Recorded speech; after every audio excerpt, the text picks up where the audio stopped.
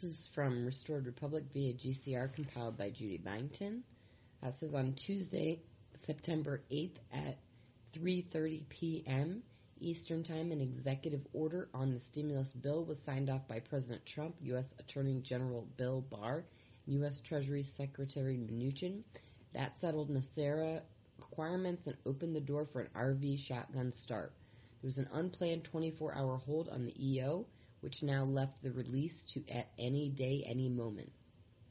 Redemption Center staff were being told that they were exchanging Tier 4B off the Internet group this week and weekend. On Friday, September 4th, a 10-day blackout and readjustment of the banking system to the quantum financial system began and would go until at least Monday, September 14th, perhaps longer, although not all banks were affected. We have until Monday, September 14th, to exchange at the contract rates available at redemption centers. On Tuesday, September 15th, the general public could exchange at the new international currency rates at banks. On Thursday, October 1st, the quantum financial system and asset-backed USN would be fully online for the start of the Restored Republic federal government fiscal year. Warning on emails. September 9th, 8:54 a.m., Fleming's military intel contact warning on emails.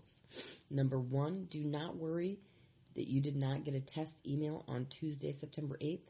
Number 2, when testing the emails for the exchange, the average person connected with Tier 4B group would not get an email.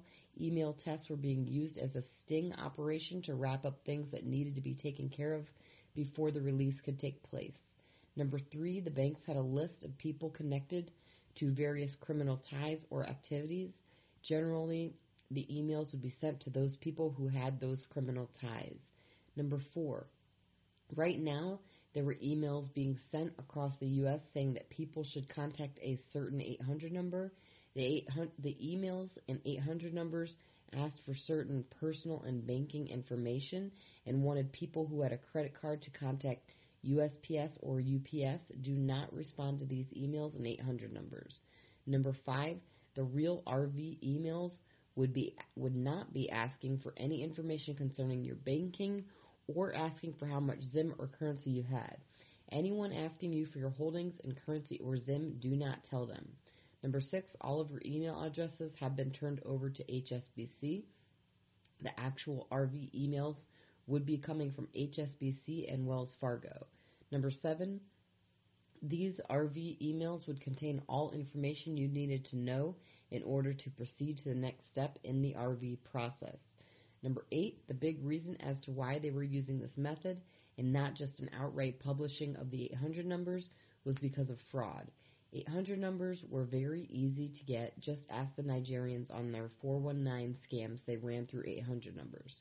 Number 9, the only thing Intel providers would be able to provide on their websites was the SafeLink website.